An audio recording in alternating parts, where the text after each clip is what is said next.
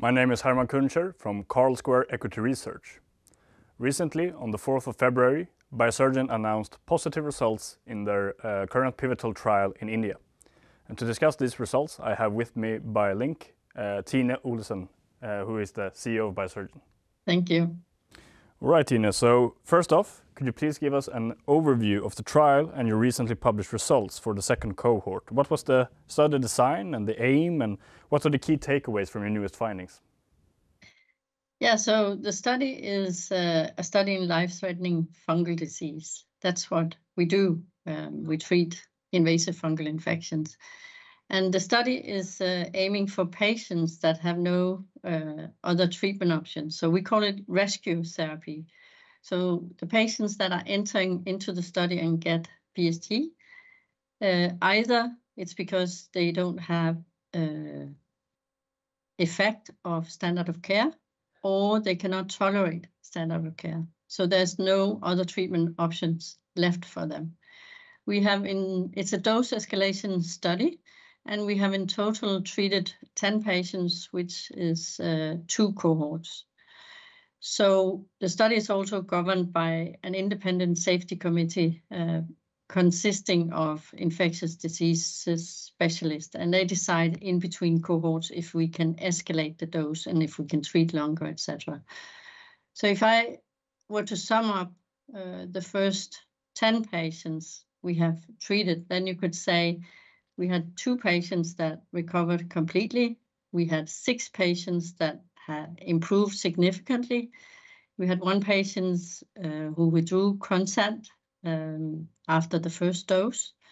And then we had 1 patient that unfortunately passed, and that is not due to BST. It was before he received BST. We have not seen any severe side effects. We have some adverse events, some side effects where we have special interest, and that's the kidneys. We have not seen anything with regard to kidney impairment. We have not seen anything with regard to cardiac health or any major issues with the electrolytes. So all in all, I think we have a very good safety profile. And if we then take a deeper dive of the patient, because I think that's also super interesting. And I can say patients with Aspergillus, and that's the majority of the 10 patients, the patients that we received in that category, they have resistance formation towards standard of care. We have managed to actually get significant improvement in those type of patients. Then we had 2 patients with mucormycosis. Mucormycosis is also called a black fungus, and the black fungus is kind of an infection you get, and then it starts eating you from inside.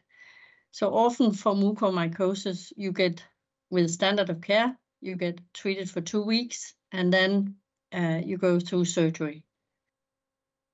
This 2 weeks is often not giving excellent results, but what we did with BST was we treated for longer at higher doses. So we kind of contained the infection, and the patients got better and better, meaning they were a better candidate for surgery. So we de-risked the surgery.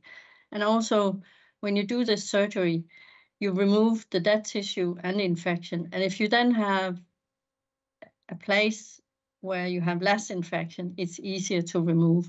So instead of having an infection in a complete lung and have to remove a lung, then we could get it down to, if you had an infection in the full lung, then we could minimize it into 1 lobe with BST, and then you only had to remove 1 lobe, which is super good for both the treating physician, but also for the patients to maintain so much quality of life. So, and then we had 1 patient, which is also outstanding, I think, is a patient that had both Aspergillus and mucormycosis. So it was a co-infection, a mixed infection, and you often see these mixed infections. And this patient also improved significantly. So that's super good news. And then we have, you could say we have bad news, because we're supposed to treat another cohort 3.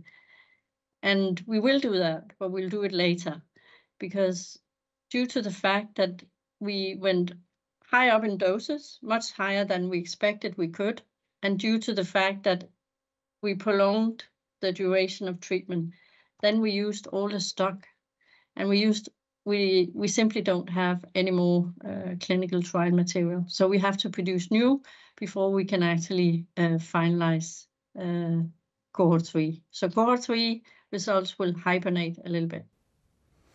Okay, thank you very much. And about this delayed production, or your need to bump up production, does that alter anything in terms of your budget going forward, or has this been accounted for?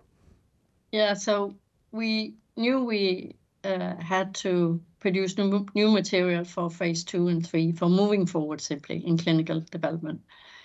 And now we have to do it a little bit earlier, and we expect to have material ready by the Q4 in 2025, as we have also stated in the press release we sent out.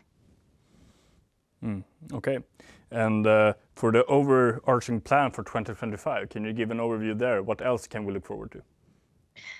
So we will do this manufacturing, and on top of that, I think we have news. We have finalized cohort 2. We're still waiting for our independent data safety review committee to come out with their interpretation of the data. So they will decide, should we increase the dose even further? Should we treat longer? Should we stay at the same dose level, or should we complete the study? So that particular news will come out here in March, April. And then on top of that, we also plan to contact different authorities. An obvious one is CDSCO, which is the Indian authorities, because we are doing trials in India. We'll also contact FDA, and we're planning for a pre-IND meeting and hopefully an IND by the end of the year. Okay, thank you. And you mentioned that you reached doses of 2 milligrams per kilogram in your patients. What can you give us more about the observed adverse effects? Were there anything that stood out to you, or was everything, in line with what you expected? I think it's in line with what we expected. And if there was any concern, this independent safety review board would have raised the flag. I think, on the contrary, I think they're very positive. Also, I don't know if anyone read it, but during the trial, there was an extra request to expand the treatment period and also go to higher doses. And the safety review committee said, yes, please, you can expand both with longer treatment and higher doses. So I think on the safety side, it looks good, and it's always risk-benefit. So when they see a major improvement, then it's also something, hopefully, with a low risk, it's something that is positive. Mm-hmm. And although it's still early days yet, and there's definitely some more dose finding left in the pipeline, given these new results, what do you judge are the chances that BSG will commercialize around 2 milligrams instead of 1 milligram? So that I cannot say yes, because this was like a proof of concept. So we are almost dosing individually, but there's a scheme and it's a dose escalation. We don't want to do a dose escalation when we come to the market. We want to have a dose. But often in this therapeutic field, the dosing depends on what kind of fungal strains you have. But one thing I find for all patients, whether it's a mucor patient or an aspergillus patient, is the thing that we have a long treatment duration and the patients tolerate it. That means a lot, because if you can treat longer at a high dose, it's very beneficial for the patients. But the actual dosing, we don't know before we have made a phase 2 study. Okay, and given these, strong and promising results, has anything changed when it comes to your expectations for possible MPU sales and the possibility of them starting earlier, or has anything changed with your thoughts regarding the coming studies and how they will be designed? Yeah, I think we have learned a lot. We have learned tremendous amount with this study. We are less skeptical with BST. We have figured out that resistant strains, which is one of the flags that WHO and Center for Disease Control have raised the flag about, we have a good chance of being able to beat resistant strains. So that will have an impact on our program. And then I think all in all, we have a better platform to actually decide what we want to do in our phase 2 and 3. But we're beginning to see the population, yes. Mm-hmm. We're aiming for. And given that things are starting to heat up, will you need to expand your team in order to juggle all these different activities, or will you be able to continue to stay as lean as you have been historically? Yeah, so Biosergen has primarily used consultants, and we will to save on daily cost, and I think we'll continue to do that. We have some very good consultants that has been with us for a long time who finds this area extremely interesting, and they're doing a super job. They're engaged, and it's almost like it's their own company. We will continue with them and the lean model. Okay, so now you also did some reshuffling of the board. I think it was quite recently, at least. How do these reshufflings impact your work going forward? I think it was a good decision to change the board, because we're going into a new with new activities with development, both on the CMC, regulatory, and clinical development. We're covered there. We need access to more experts, antifungal experts. We're covered.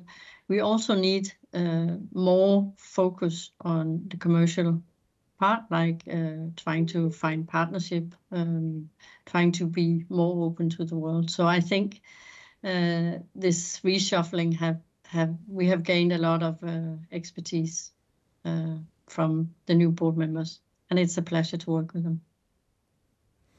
Okay, and in terms of future studies, will you be looking at BSG in a head-to-head versus, for example, drugs like Ambisome? Will you look at BSG in conjunction with a fungostatic, for example, or how do you envision that? So in a regulatory perspective, you always need a control group.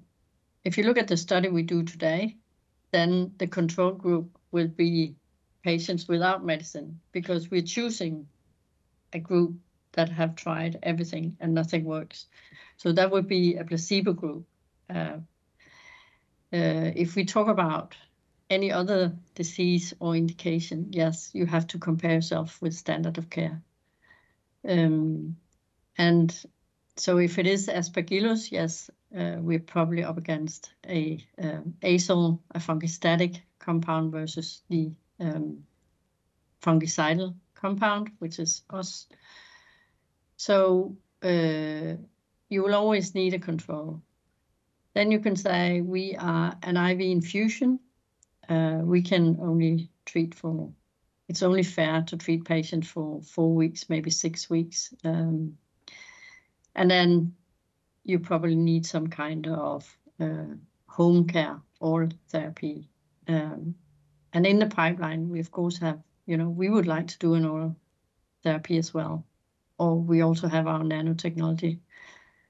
All right. Thank you very much for your answers, Tine.